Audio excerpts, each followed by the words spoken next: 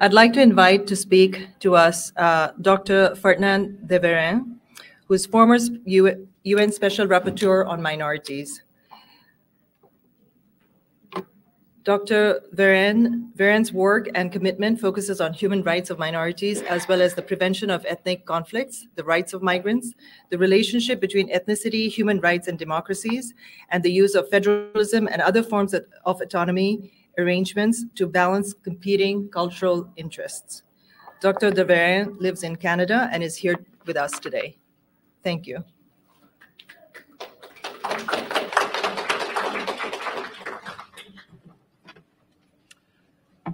Thank you very much, Madam Chair, Florence.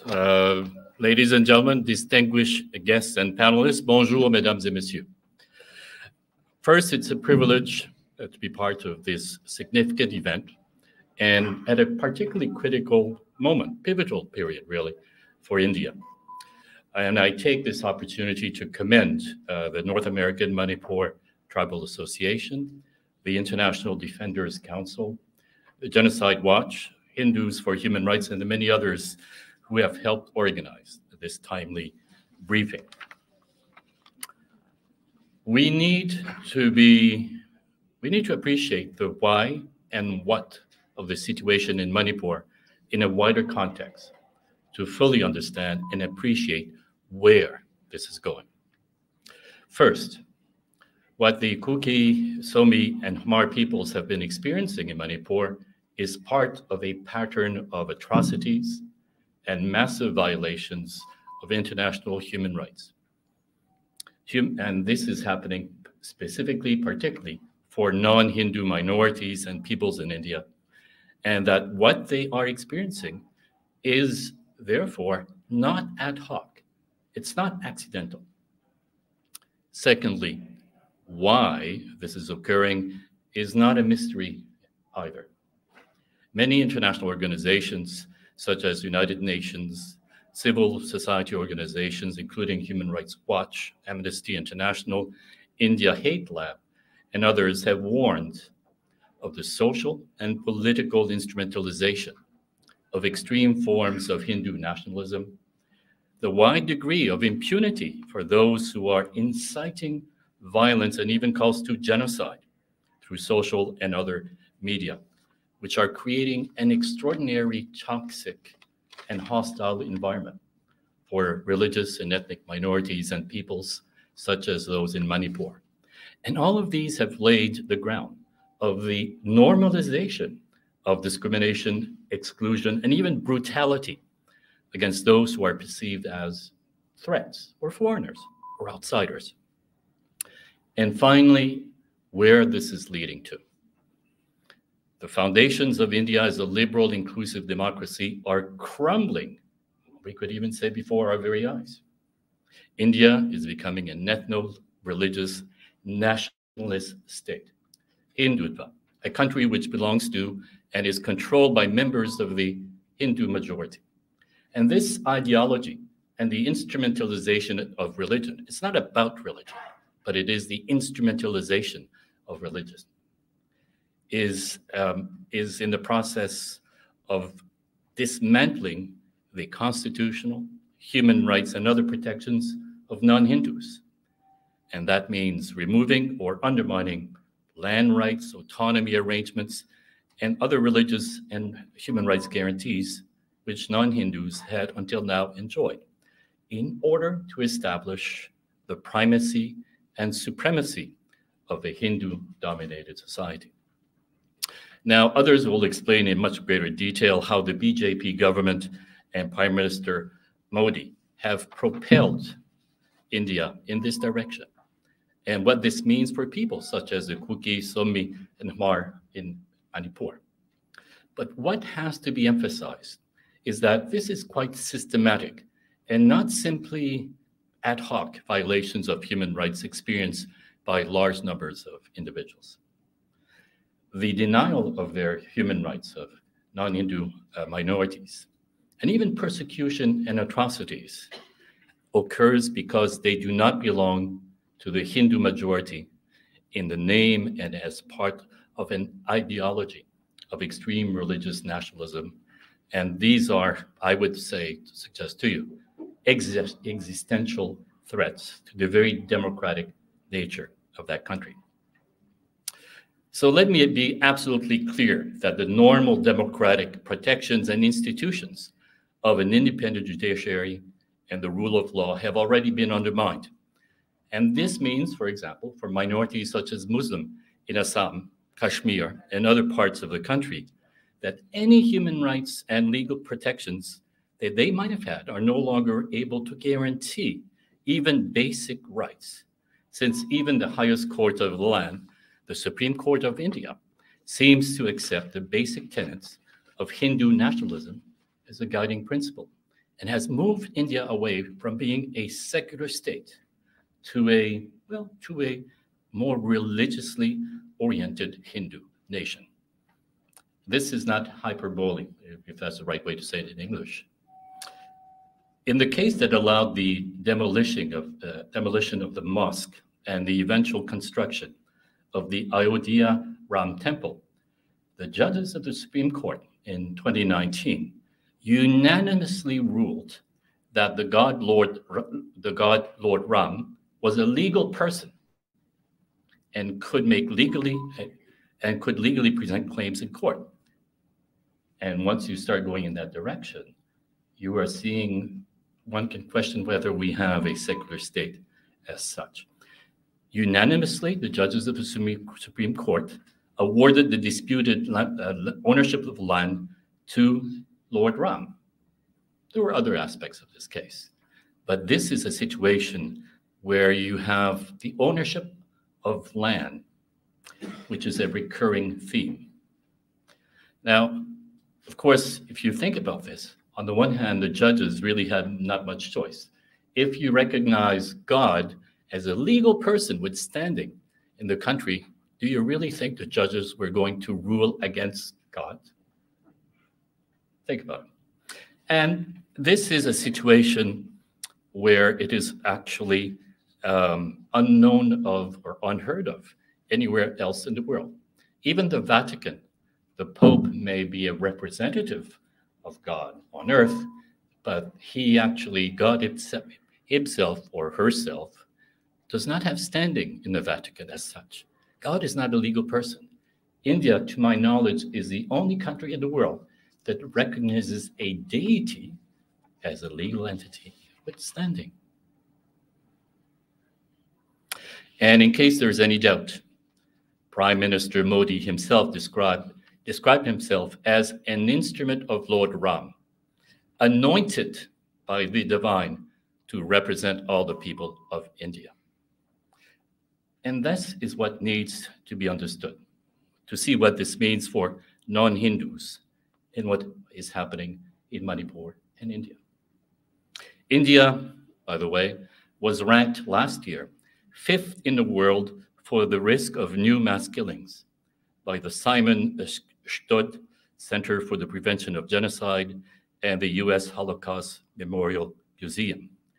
And this was referring mainly to killings of Muslims and other non-Hindus, such as in Manipur, because of calls to actually attack them, lynch them, and even to commit genocide, all in the name of Hindutva.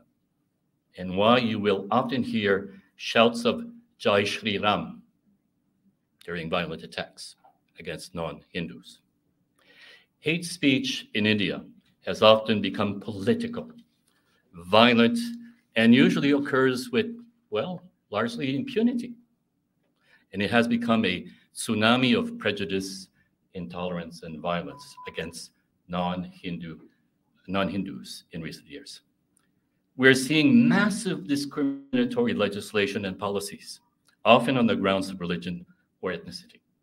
That is what involved, as I've warned in a number of reports, including one on statelessness.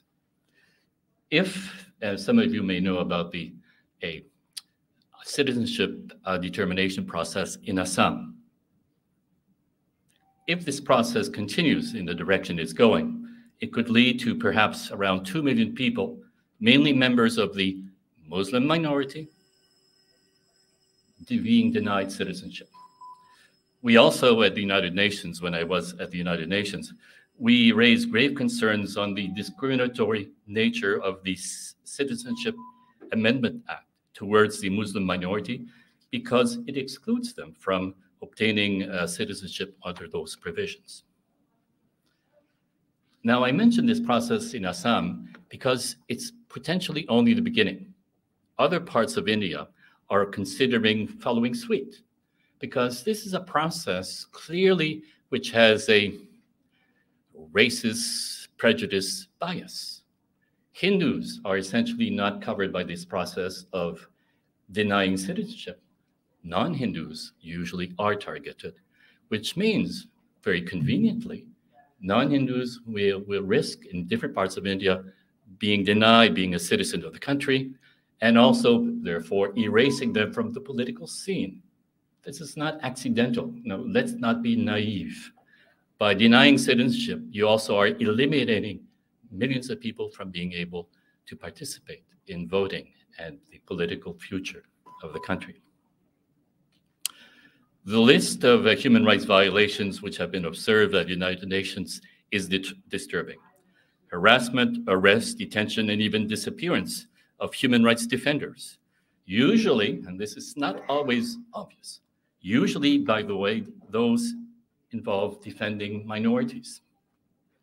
Extrajudicial killings, torture, again, more often than not, involving or targeting non-Hindu communities and individuals. Physical attacks, violence against minorities, usually Muslims and Christians. The dramatic and again disturbing rise of hate speech in social and other media, including even calls to genocide, which have been increasing, sometimes targeting specifically in a dehumanizing way minority women. There's also the loss or destruction of religious and property of religious and other minorities, including places of worship, restrictions on their livelihood or access to education, and the list goes on and on. We have had an extremely high level of number of allegations of violations of human rights coming from India, involving usually, overwhelmingly in fact, the denial of the rights of minorities, religious and other minorities. All of this was predictable because it is the logical consequence of extreme religious nationalism and the ideological core of what is the BJP government. It's therefore no surprise that we have more than 300 churches that have been burnt down and or destroyed in Manipur, as a matter of fact, in recent years. Because by destroying and burning down churches, you're removing the property of minorities. It's a symbol of taking over by members of the Hindu majority. One study noted a 786% increase in hate crimes against mainly non-Hindus between 2014 and 2018. This hate speech overwhelmingly targets, guess who? Non-Hindu minorities. The vitriol of what is occurring is actually quite shocking in its scale. It's horrific in its brutality and the dehumanizing of other human beings, with an astonishing proportion coming from, and there are statistics that clearly show this, coming from high-level political BJP leadership.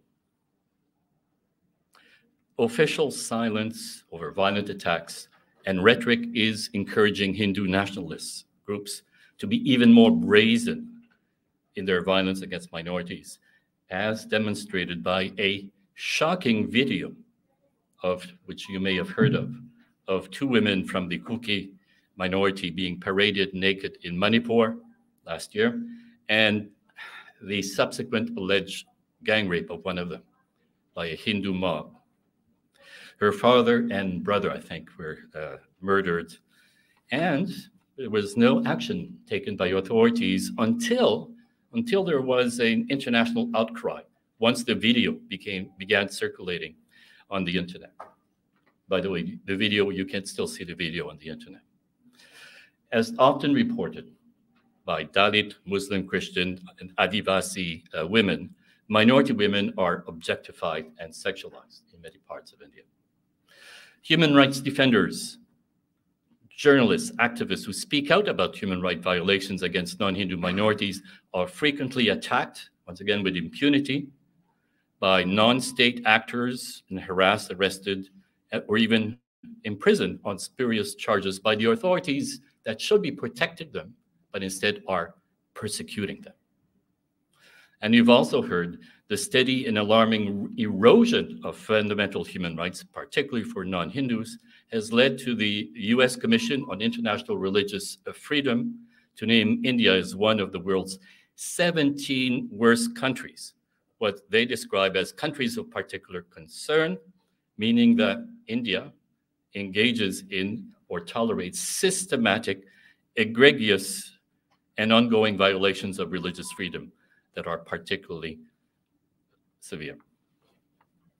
It turns out that by the way, it turns out that the current Prime Minister Modi, is, to my knowledge, the only person who has ever been banned from entering the United States for almost 10 years rather, for severe violations of religious freedom. There's a special provision in US legislation concerning that. And this ban was linked to the riots and a massacre which occurred when he was the chief minister of Gujarat in 2002, when more than 1,000 people were killed. And once again, no surprise, most of them, almost all of them, were members of the Muslim minority. As the then UN Special Rapporteur on Minority Issues testified last year before this very same commission, and here I quote myself, I don't often do that, by the way, India risks becoming one of the world's main generators of instability, atrocities, and violence because of the massive scale and gravity of the violations and abuses targeting mainly religious and other minorities such as Muslim, Christian, Sikhs, and others. It is not just individual or local. It is systematic and a reflection of religious nationalism. End of quoting myself. Again, it's important to remember where all this is leading. These are not just massive violations of the human rights of non-Hindus.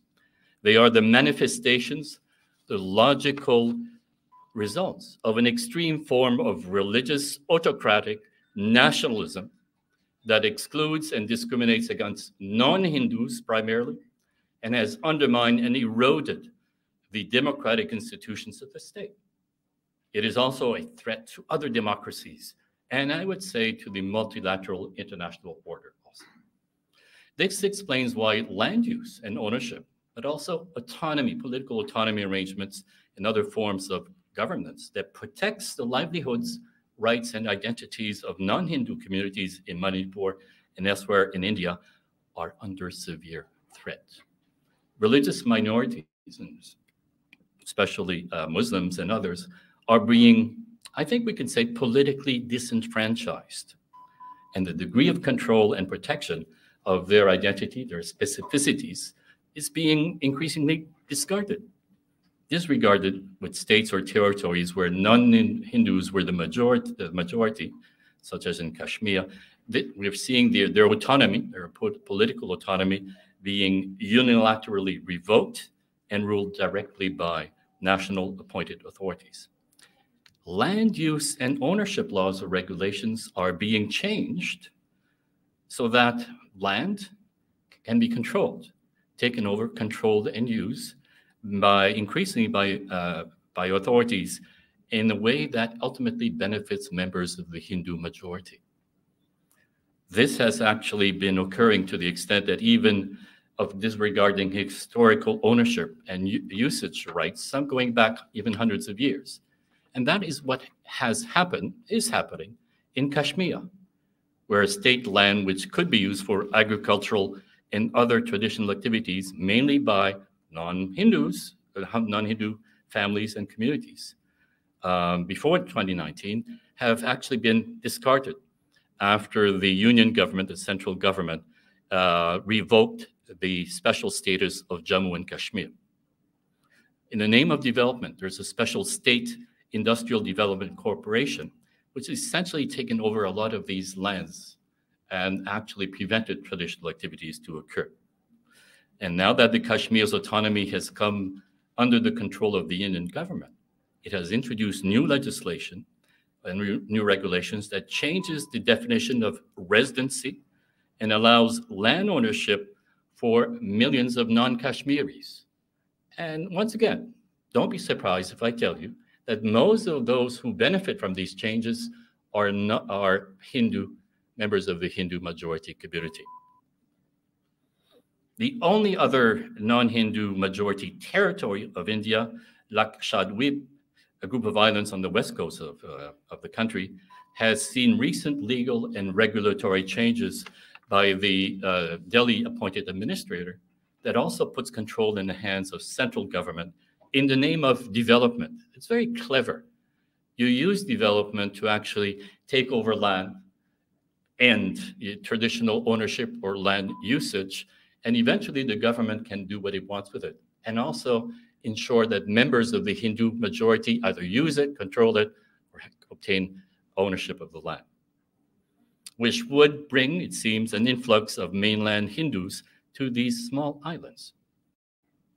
New proposed regulations would make the administrator the sole authority, the government-appointed administrator, the sole authority to carry out these development plans. But the new regulations that are being put into place would allow the administrator not only to lead development plans, but to forcibly evict the residents from these lands. There is also, you may have heard, recent warnings of a genocide in the Great Nicobar Island for the Shompen people who live there if India goes ahead with huge construction and development projects, which was planned without any consultation of the National Commission for Scheduled Tribes, a constitutional body which would normally be required.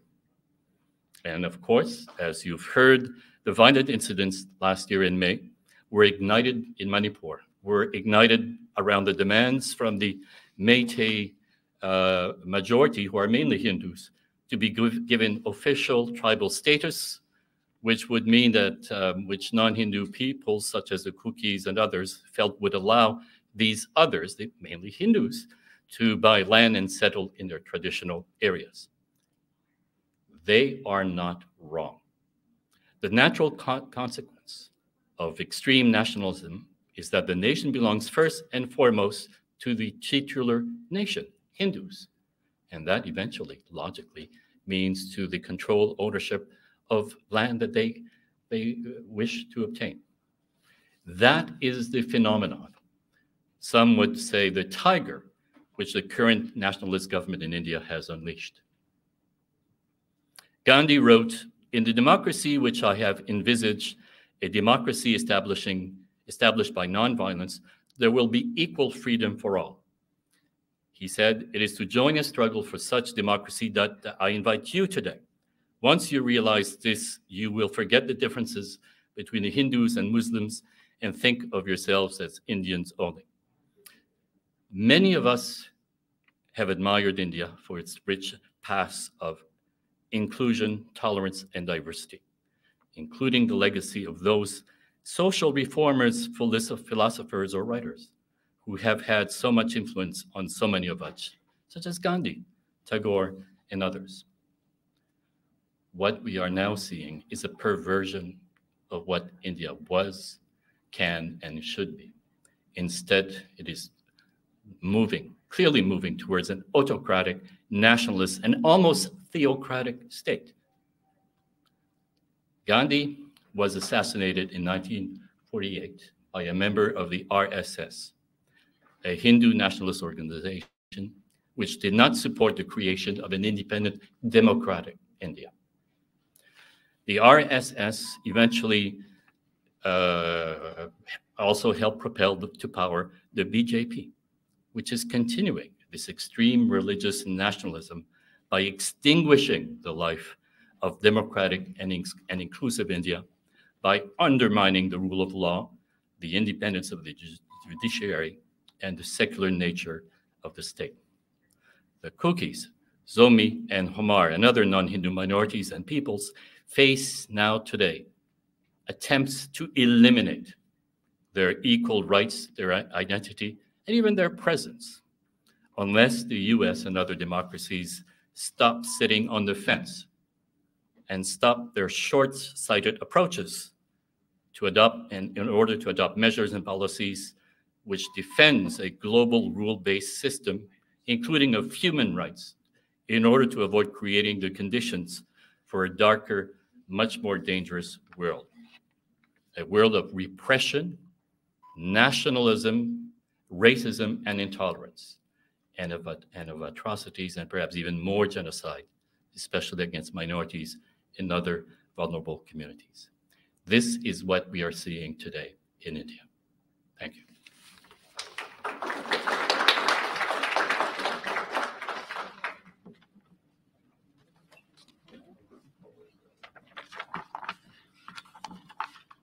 Thank you, Dr. de Varennes, for exhorting the Indian government to stop sitting on the fence. I think that's a really wonderful way to end your. And I also want to thank Dr. de Varennes for highlighting some of the more tragic events that happened. I share the stories that happened to our family, but there were a lot more people that faced a lot more tragic outcomes of the violence that happened.